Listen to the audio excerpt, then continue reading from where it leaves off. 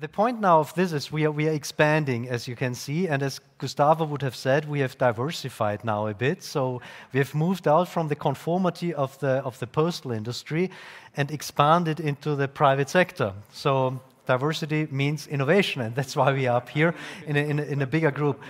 The idea was, since now in the afternoon we have the technical showcase, we said, okay, there should be two parts.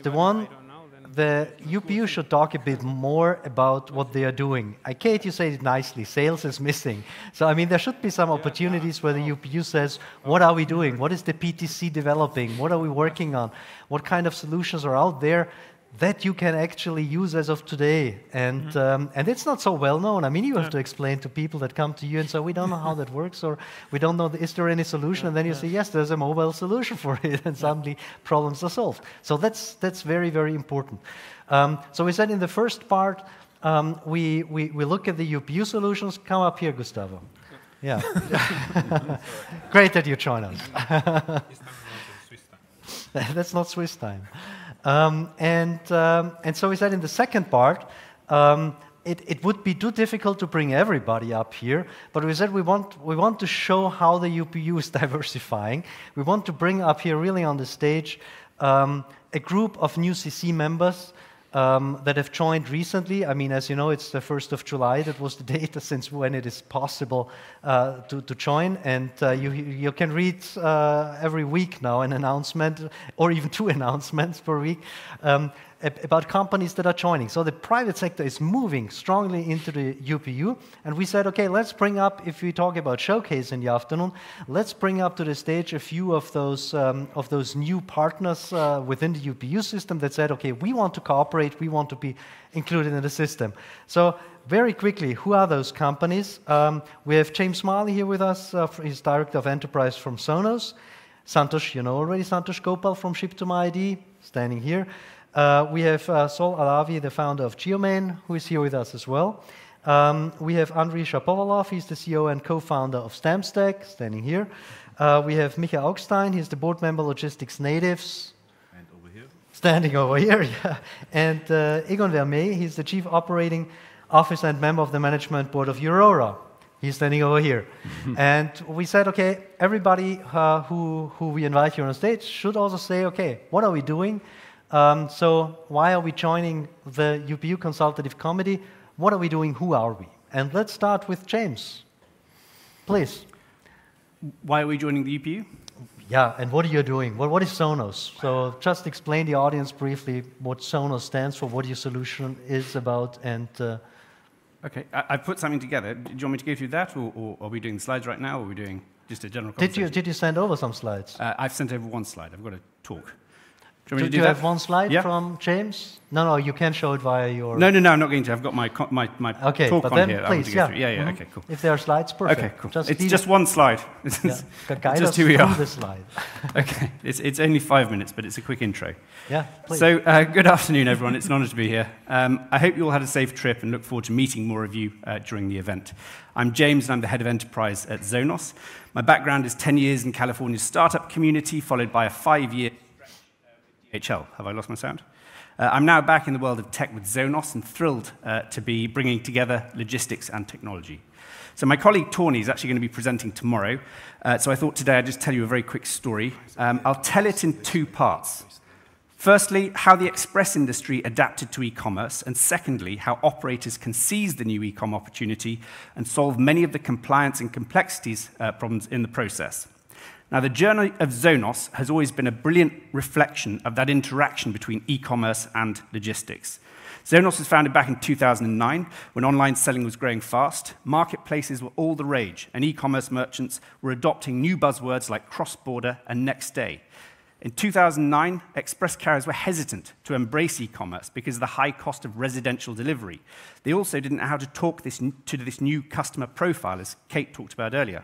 For years, their sales discussions had been in the corner of a warehouse, talking to ops managers about collections, van capacity, fuel surcharges, and general price increases.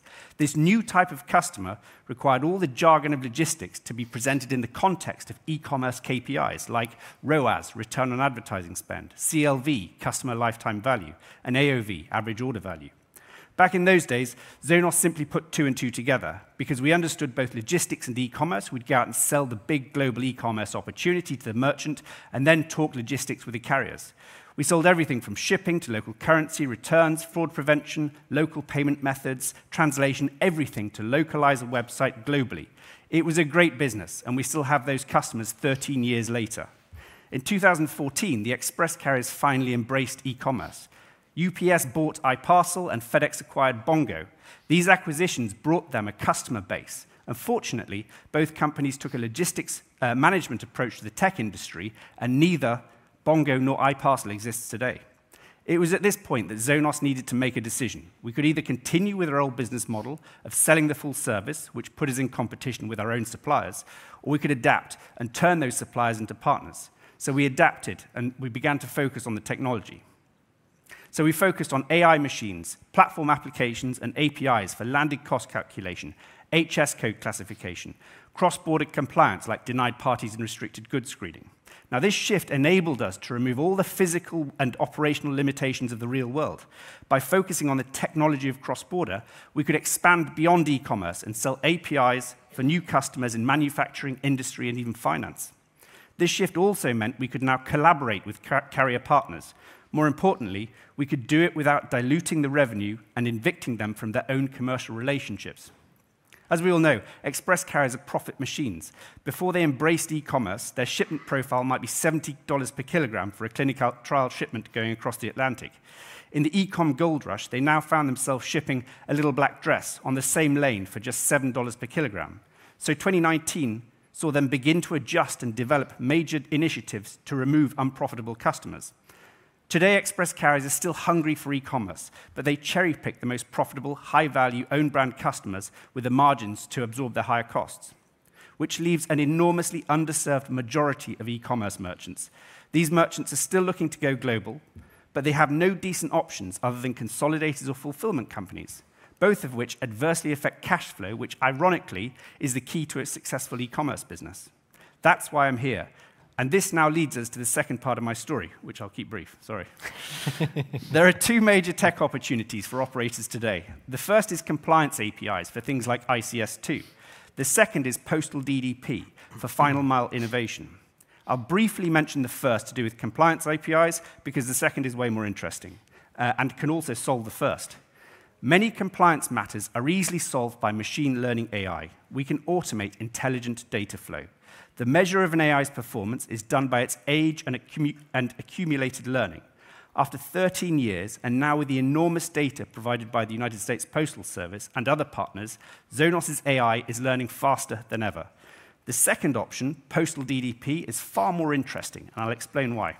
Today, merchants have 4 options for shipping internationally. They can send it DAP with a postal operator or express carrier. They can send it DDP with an express carrier. They can work with a consolidator, or they can work with a fulfillment company. Now, before we go through these briefly, it's important to note that international consumers are the most valuable to an e-commerce merchant because they spend more, return less, and if the offer architecture is right, they offer the greatest customer lifetime value. Now, let's return to those 4 options I just mentioned. The first option was DAP with a postal operator or express carrier.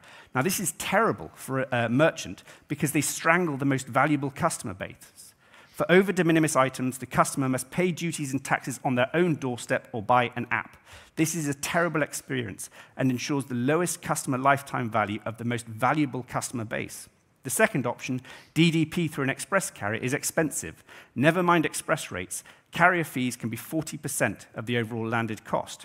The third option is pretty good for large merchants, but bad for postal operators, because they're missing out on the direct revenue and developmental sales opportunities from the most profitable customer base.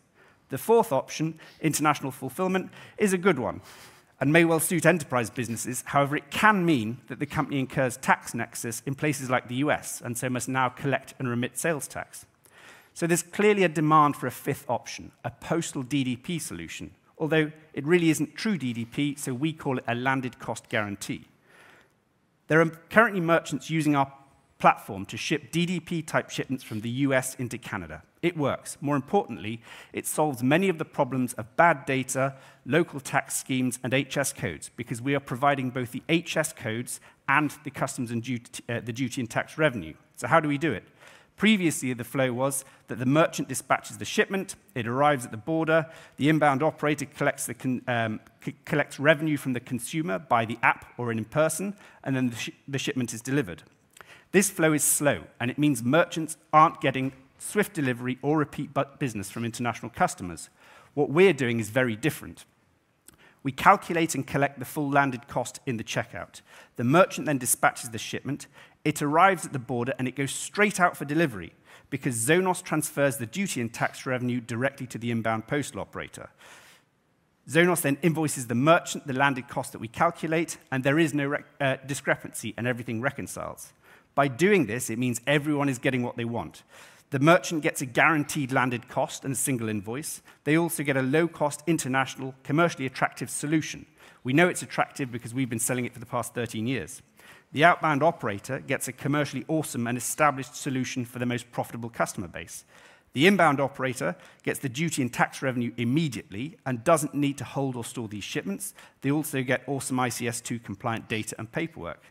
There are also benefits for EU and UK remittance, whereby Zonos can become the VAT supplier, thereby negating the requirement to register, report, and remit. For the past 13 years, we've been building NPS scores on the major e-commerce platforms, and so have the top-rated, top-performing applications. Zonos is #1 for duty and tax calculation on all platforms. It's ready to go. We just need to plug it into the Postal. Now, I'll end here, because I've gone on a little bit too long, sorry.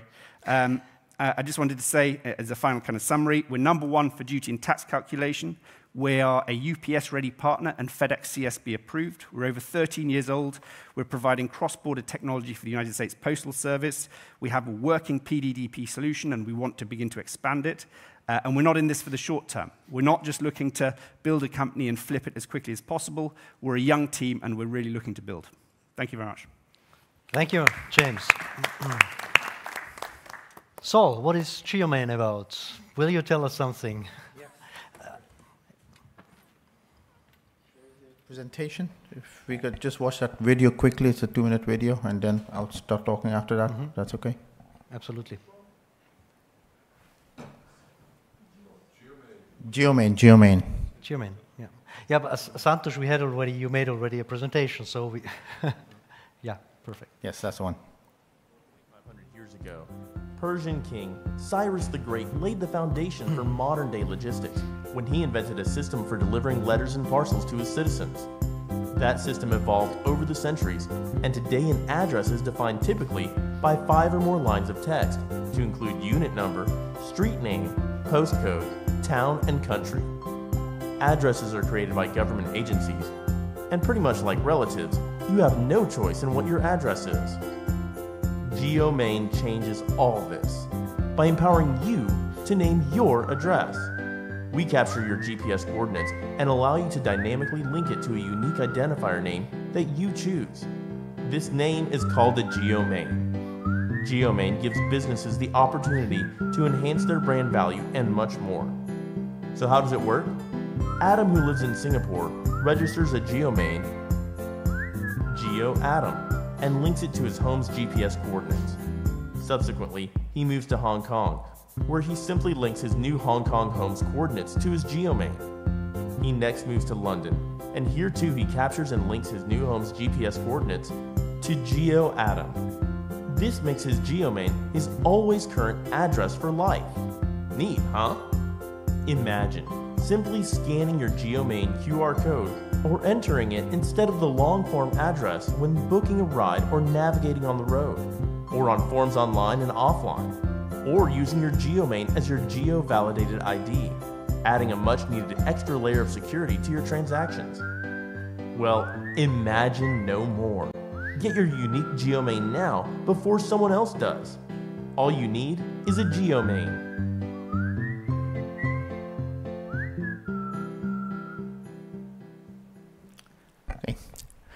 Thank you for that. Geomain is essentially a universal digital identity It's something. It's basically an app available on both the Play stores. You can download that and you can register. It's but synonymous with a domain, and hence the name Geomain, right? So just like a domain is unique to you, and it points to your URL or your website, a Geomain is also unique, and it points to your GPS coordinates, i.e. your physical location, wherever that may be. And because of the very nature of Geomain being a unique digital identity, right? Okay, it's essentially a platform, and a lot of different transactions can happen on that, including single sign-ons, unique validations, as the presentation said. So there are tons and tons of use cases, like when you order a taxi, for example, on Uber or something. We all know that you need to enter the address and then scroll down, find the right address. A lot of times, we've spoken to ride-hailing companies, and they've said that a lot of business is lost primarily because they simply cannot reverse geocode. Most of them use Google APIs, but Google doesn't have every address on the planet, in its database. So in our case, we actually don't use addresses. We use GPS coordinates instead, and we are map agnostic. So you could use Google Maps, you could use Here Maps, you could use anything at all.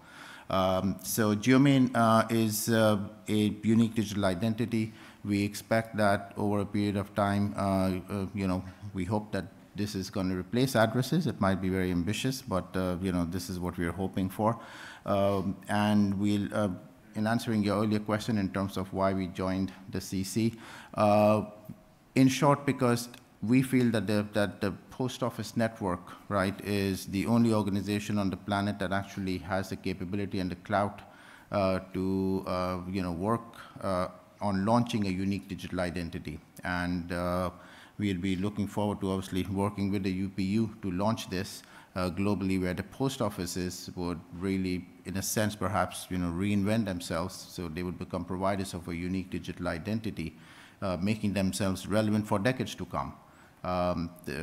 It's not something that's going to go away very soon. I think more and more people are becoming digitally savvy. The digital transformation is obviously happening as we speak, and I don't think it's going anywhere. So.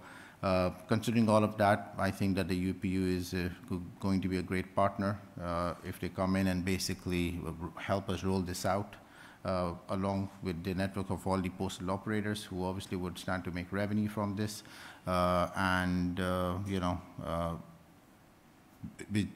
Geomain, obviously, as a universal location platform, what's going to happen is that, it's an open location platform, so a lot of other players will come on and they'll be able to, come up with their own use cases. So we want to make it open to everybody, but at the same time, I think the UPU would be an ideal partner from a technology perspective as well. If you talk, because earlier we were talking about the UPU, the PTC having their own cloud and all of that stuff. So all of that is stuff that's going to basically give people assurance, and the trust factor obviously comes in, which is critical. Perfect. Thank you very much. Andrii, can you tell us a bit more about Stampsdaq? Yes. I kind of feel a little bit, I'd say 2.5 years when I first approached Paul Donohoe with a letter about the NFT stamps. I felt like a little bit of an alien, because at that time blockchain was really by far not a buzzword, but after a successful last year of, I would say, mainstream information campaign on NFTs, this technology, I think, is just the right time to adopt by the Postal. Which one should I? The green one? Mm-hmm, I guess so. It's just the right time to start adopting, and these 2 slides that will follow, they are more focusing on what we offer to the Post. They are not about the product itself,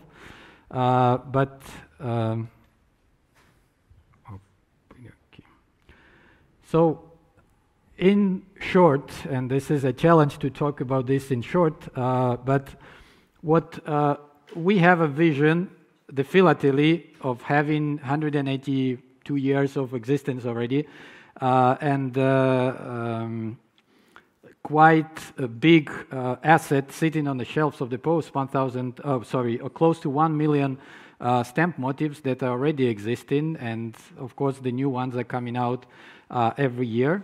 with majority of the posts. This is a great asset to bring into NFT format on blockchain and establish a really good and stable revenue line. The mainstream adoption is not there yet, but the time to start building the ground for that is already now. And as a partner to the postal administrations, to postal operators, we understand the challenges that majority of you have, and we are offering the full expertise, 24/7 support on all blockchain-related issues at zero investment cost to the post, which makes your onboarding process in a test mode or in a full-scale mode, depends on your readiness and strategy, really no risk exercise, and really an opportunity. Now, Stampsdaq, blockchain is quite diverse, and at some point of time, we were looking also at the art industry to engage, etc. But eventually, the decision has come to really focus on one area where there is the biggest potential if we come to future sales and revenues, and in general, transforming and evolving, I would say, the traditional philatelic market, adding to it digital opportunities, and then creating really a cooperation, because this is the most important. The point number 2 here, cooperation rather than competition, is really important to realize, and this is why we have joined the consultative committee, is really to, I would say, to preach to every post and on all the levels of all the unions the idea of creating a united blockchain philately market to start with. You can add other possibilities further, but it's only in this type of setup there is the biggest synergies and the biggest revenues, both for the industry and, what's more importantly, also for the collectors, because they are the ones that are driving the demand. And the more engaging, the more rewarding, and the more entertaining environment we can create, and this is what the digital technology in NFT format allows us to do, then we have the future of the business, and then every post will benefit. And the last element on this slide that you can see is trust is necessary to establish on both sides. Technology is new, so blockchains are new. Regulated environment is really not there yet, I would say. And there is a lot of controversy in media about is it good, is it bad, is it scam, or is it legal, etc. What's necessary from the post industry is really to engage into understanding the technology and then advocating for it. Because this is the future. Believe it or not, stamps are really aging. They are perfect in terms of collecting, but they are really aging. And this is the way to make them young and really make them available to everybody from 18 years old, because you can buy earlier, but legally you can buy with crypto when you are 18. And until the 120 years, you can easily collect it. And just the formula that we have put together is, in 2 words, is a utility value fulfillment. So for the stamps collectors, in addition to traditional collect and trade formula that have existed for ages, we are adding the extra value benefits that will be available for the collector's lifetime. And so far, we have already, the 3 postal operators have already trusted our approach, our business model, the La Poste, the Côte d'Ivoire, Bhutan Post Corporation, and Botswana Post. These are already on board with us, and we are, after 2 years already, talking to many postal administrations and explaining what it can be and what they can get out of it. We are expecting, I would say, quite a big number adding onboarding to Stampsdaq by 2025. And finishing this, I invite you to visit the platform and become a little bit NFT stamp collectors for you and for your children to come, because, like I said, the benefits that we have already introduced and will be developing further, the whole package, will be able to pass to your generations as well. So in this way, philately really becomes an eternal. In digital, it cannot perish, you cannot burn it, it stays forever. Thank you very much. Perfect, thank you very much. I would now like to ask Micha, tell us about logistics natives, please. Yes, why not? Yeah, you're lovely welcome.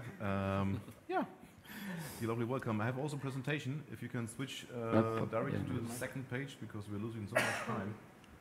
So, because it's the first page, as you can see, it's nothing important. Well, then we go to the second one. Perfect. So, we are an international network of logistics, but in combination that we also take care of the modern commerce. This is very important for us. And yeah, well, at the end, working it now, works. I guess. Now it's working. It's working, yeah, thank you very much. We are working very practical. This is important for us, and pragmatic, and always project-based and project-solving. This is very important for us. Yeah, I'm just one guy over here, but we represent actively 30,000 SMEs in Germany, and yeah, we act for them for economic and legal things, and we are, as you can see, we are a network, so we are, as network, connected with 18 other networks. 12 of them are in Germany, and others are acting in Europe or in the whole world, like US UPU, for example. You're also one network for us, where we cooperate with. And yeah, as we're talking with you, or we're talking about UPU, we are supporting you also with e-commerce projects for Africa and South America, for example. And yeah, what we are trying to bring in as a CC member, because we've been a CC member beginning of this year, is to share with you the actual market needs from our point of view, because all the members that we have, all the SMEs that we represent, we know what they need. And we're trying to do this in a very positive way, very creative, and with a good motivation. This is also very important. Yeah, just a few words to me. Why to me? Because I'm also a member of this Logistic Natives, and you can visit me at the booth 4010 in the next 3 days. And I have one special project that we could discuss about is Hub as a Service, because we are a startup for logistics, but we are not only a cloud farm or server farm, we have a warehouse. We touch the shipments, we consolidate the shipments, and we are like, let's say, in a very innovative hub. So use us as Hub as a Service if you don't have a hub on your own here in Germany or Europe. And the next one, please. I think it was below 3 minutes. Perfect. It was important for me. Egon, Eurora. Can you hear me? Yes. Okay. Very glad to be here. Thank you, UPU, for opening the doors. So if there is a chance and the door is open, we try to sneak in and see how it goes.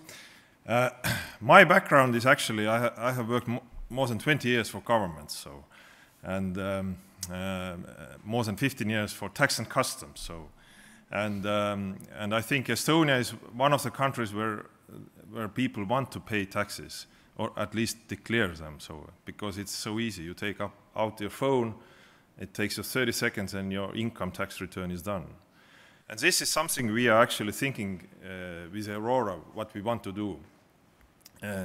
We are building up compliance and customs software solution, and what we see is actually the data set is more or less the same, and different requirements that are coming are telling you you need to send this data to someone in some certain format, and this is what we are building up in Aurora. That we take care of all the compliance issues, and you don't need to worry about it. Our team is very much focused. We have tax and customs people, compliance people, logistics people, and of course IT people. But very important part of our business is actually our products are coming actually from scientific work.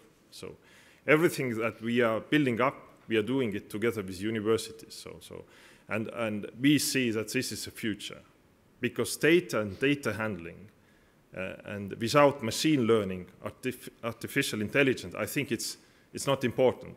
Even Elon Musk said that the most dangerous tool in the world is actually artificial intelligence. I believe it, but I believe in it in a good way. So, and this is what we are doing every day. We are building different products gradually to fulfill the customer needs. Why we joined UPU is actually because we are already working with some of Post organizations already. They are using some of our solutions already. So that's why we see that this is an opportunity. We can learn from you very much, and vice versa. We can give you the technology, and we can be very adaptive. We work also with big customers, and it's not only the IT that you plug in for API or you use different solutions, but it's very much actually what is behind how you change your business model. And this is very important. And when we are working with big customers, we know what it means to change, to make a change in the organization. It's not just plug in and that's it. It's very much depends what happens with your business processes. We are a global company. We are in the States, we are in Europe, we are in Middle East, we are now in China, opening now a new office also in Singapore. So we try to cover all the regulations that are regarding the cross-border compliance globally. This is what we are doing. So, and our customers are worldwide. So basically, but our customers are e-sellers, platforms, logistical companies, postal companies, and everybody can have a part of our solutions or take the whole solution from ourselves. I see that, and you know better that what are the challenges for the postal world anyway. So you need to digitalize. There are different reasons. Some countries you need to cut the budget, but you still need to deliver. So basically, and the needs from regulations are coming also that you need to digitalize. There is no escape from that. And I believe this is the right way. So like before the session, we talked about the customer happiness, and this is in the end, it's the most critical thing.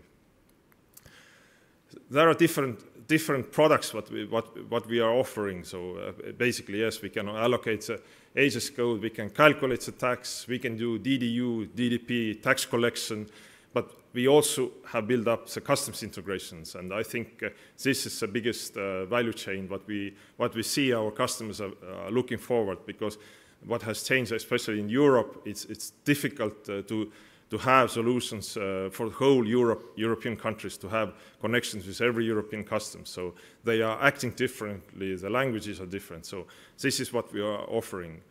My colleague, Paul Scratchley, he will be also here in Expo, and he's giving a speech on 19th. So if you are more interested, go listen to him or come to our booth, and we are happy to work with you and open as our doors are open as your doors are open. Thank you very much.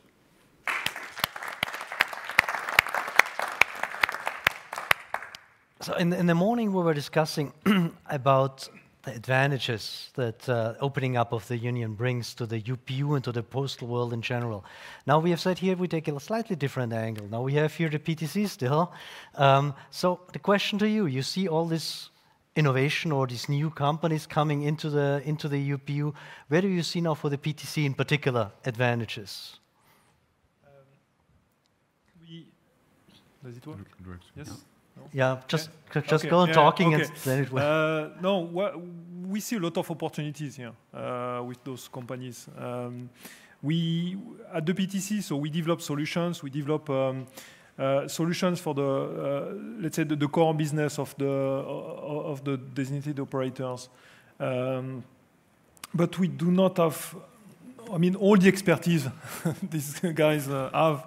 Here in their domains, and that's where it could bring some values to the operators, because we need to enrich, we need to enhance our systems. Again, we don't have the expertise, we don't have enough resources to develop everything. So I think that's where we need cooperation and integration with these companies in different domains.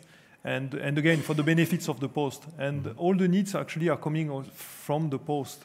The PTC, so we are different from a private company. We don't decide what we implement, and then post just have to use what we have decided they use. UPU, it's different.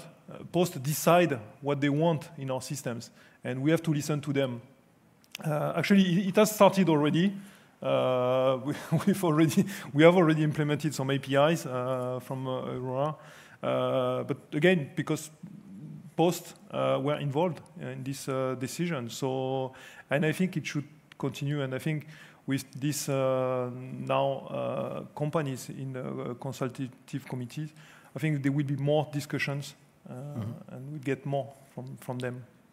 So that's the innovation and the diversification you were talking about, right? I see, I mean, a lot of advantage. I think the consultative committee and the private sector should start to see the UPU as everybody's saying, as a partner, as a partnership.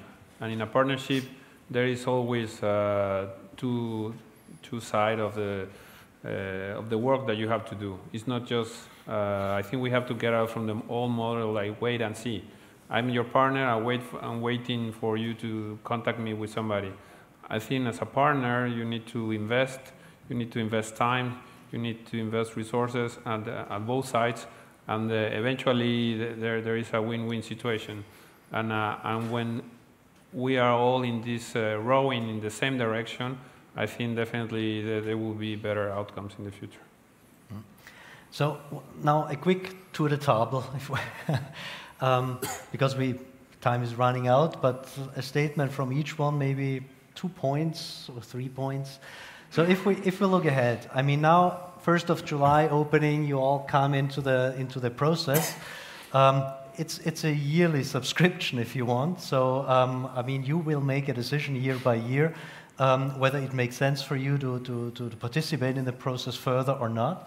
But what in your opinion are the 2 or 3 key elements that will this cooperation make thrive? So That will what? thrive. Oh, okay. Thrive. So maybe we start here and go the way down. Micha. Well, at the end, what we think is that we would like to give all those merchants a voice, because we know what's up in the market, and I'm not talking about an ASOS on Zalando or about you or whatever. No, we're talking about the smaller ones, the mid-size. So what solutions do they need in the e-commerce, for example? And this is what we would like to share with you, those informations. That has to be, because they need solutions, and maybe you and all the others could provide those solutions. And as Gustavo mentioned before, the new technologies are going up like maniac, so we have to take part. Santosh. I think being plugged into UPU is a... You need a microphone, I guess. Here you go. I think being plugged into UPU network itself will give a lot of scale and credibility. And it's more about identifying the right opportunities and how to work with UPU, because when I saw the PTC slide, there's so much of software. 4 months into consultative committee, I still don't know what it is. We need to get educated and see where does our solution fit in, how do we work with UPU. And that's a learning process for us as well. So if we have something unique and which is scalable, I think working with UPU and finally business and opportunities and money is what is important. Great, thank you. You have yeah. Now, just referring to the conversation I had last week with Alexander in Bern, I think for the key important part will be also to have the work of the consultative committee done in a business way. So it has to be a deal-making playground where everybody cooperates with everybody, finds the ways, and eventually the industry benefits and everybody participating in it as well. Deal making, so this is key. Yeah. Yep. Yeah. I think it's time also for the postal operators to take the opportunity, and maybe something that might not make sense in your country, maybe it will make sense at the other side of the world. And unless you try, then you don't know what could be the outcome. That's what is innovation about. Sometimes you start with the initial value proposition, and then afterwards you find out that actually was not the right one, and then you change, you evolve. you interact with the company, and then eventually you end up with the right value proposition. And this is how many times some of the best companies in the world not today exist. Amazon and Microsoft, I mean, the initial value proposition was not to provide AWS services, or the initial proposition of Microsoft was to have diverse office. I mean, it was more operating system, but now they have a diversified portfolio that was not the initial proposition. So I think the Post, they also could take a chance and try the Stampsdaq, Ship2MyD, Eurora, give it a try, and then afterwards, if it makes sense, well, go for it. Egon. I would look at that like when you are opening the stores, it's like rain, and then you have mushrooms. Like it's your own startup world of UPU. So, and some companies they will live with it and will continue, and some will disappear. But overall, you will take this experience, and companies like Eurora, we are very much IT company, and we can help you with that. This is not your burden. You don't need to focus very much. So, and it's a great opportunity on both sides, as I mentioned, that we can learn a lot from you, and we can help you a lot of this, how to actually digitalize and make change in your organizations. Stefan. Yes. For me, on the IT side, there are 2 points that are important. It's regulations and standardization. For me, that's on the IT side, that this is extremely important. You can come with the best solution in your domain. If it does not comply with the UP regulations, there's no way to implement it. So it has to be discussed, it has to be validated, implemented. And standardization, because again, there are different companies, there are competitors here. If you come with different solutions, it will be difficult for the Post if they implement one or the other, and they cannot talk each other, so that will be an issue. So that's why we need, all our systems are based on that, regulations and UPU standards. So that's the 2 important points on that. I think that is important, yeah. To bring it up. James? I think ICS2 and a lot of these compliance complexities need to be solved quickly and decisively by partnering with tech companies that are out there. But I think kind of longer term, I'd really like to help postal operators enable them and enable these small and medium-sized businesses to really kind of win back some of that volume from the express carriers and use the fantastic resources these postal operators have available to them. And I think it just takes the right commercially attractive solutions to make that happen. And so I think partnering with UPU and tech companies will really help that happen. Mm-hmm. Sol, please. Yeah, you need the mic. I think every relationship, synergies are, a very important factor. So with the UPU opening up with the consultative council and everything, I think a lot of members will obviously look to have a mutually beneficial relationship. And that obviously goes for us as well. We feel that with our product, the UPU would be able to remain relevant for a long, long time to come, because it's part of the whole digital transformation, which the UPU is obviously, currently very focused on. So we look forward to working with the UPU on this, and obviously we hope that the other members of the consultative council will also obviously contribute in kind in any way that they can. Perfect, thank you very much. So I think that was kind of useful that we gave a snapshot really on a few companies, very diverse, different kinds of solutions that will one way or the other contribute to the postal ecosystem. Just a question to Walter and Alex, by the end of the year, how many new consultative committee members do you think we are going to have? I mean, it would be ideal to have a lot of private sector parties involved, so what is the outlook there? That's a very good question. Currently, we are moving with 1 new member a week. Yeah. Yeah. So by the POC and CA, we will have doubled. The most important question, of course, for Marianne is that we made ends meet. Very important. And if that goes on, then we will have more members than the POC. Okay. So 42, and well, the sky is the limit. Yeah, perfect. Yeah, but I would like to take this opportunity to point out to one very important topic. I mean, this is a historic situation right now. Yeah? There are private sector members, and they joined the UPU. This is huge. For me, I'm very happy to see this. I took lots of photos. This is really great. And we made it happen. The decision was taken at the UPU Congress. It took us now 3 months to double our membership. And this is a huge impact. And I can't thank you enough for this, because I have the feeling that what has been decided by the member countries is now actually paying off. The UPU is open. There's clear contribution. I see at least 2 pairs of fierce competitors here. This is very good. They are standing on the same stage and talking about the same topics. That's great. And that's exactly what the designated operators need. They need choice, they need high competence, and it needs to be fully standardized and hopefully very soon certified. So that designated operators know that these people are coming with a fully certified portfolio, which is trustworthy and is actually monitored and highly transparent on the backbone of the UPU. Thank you for the trust given to the consultative committee at a situation where we couldn't offer much. But with you, we already can offer a lot. And this will further move on, I'm sure. Thank you very much indeed.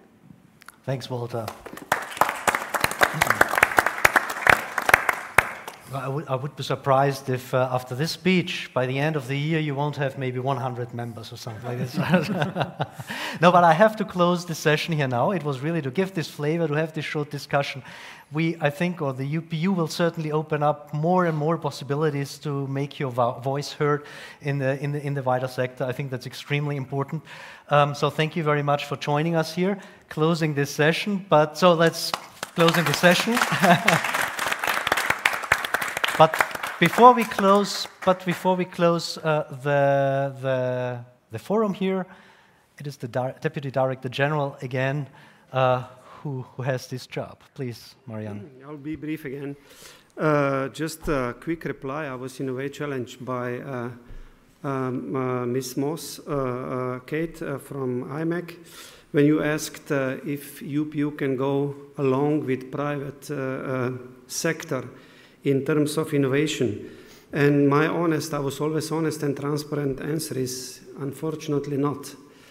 Because you are simply too fast. But you have our commitment and my promise as well that I can guarantee you that we can do it faster and better.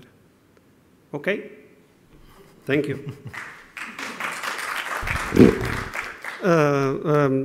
Happy to be part of this historical moment. Walter, thank you for sharing.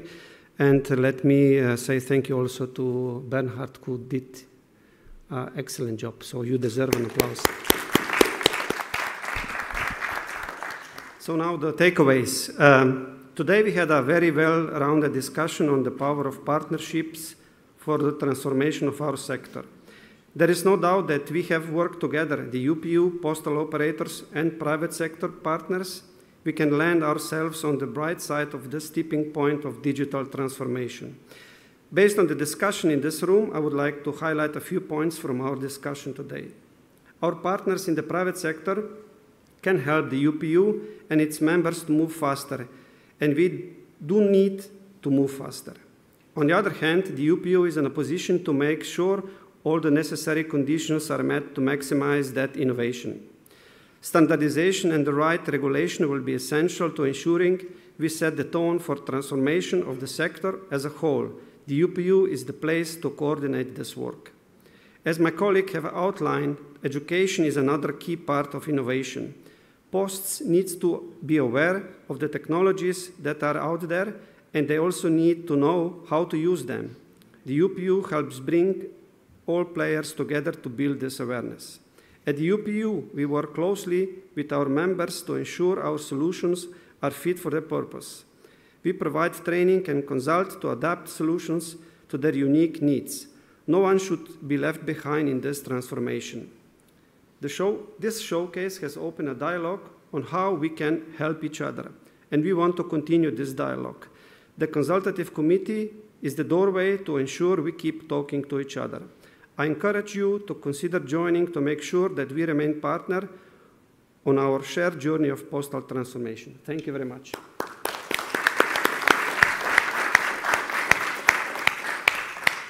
Thank you, Marian. Okay. Thank you, everybody, for listening. Also, thank you to everybody that joined us remotely, and have a nice remaining day.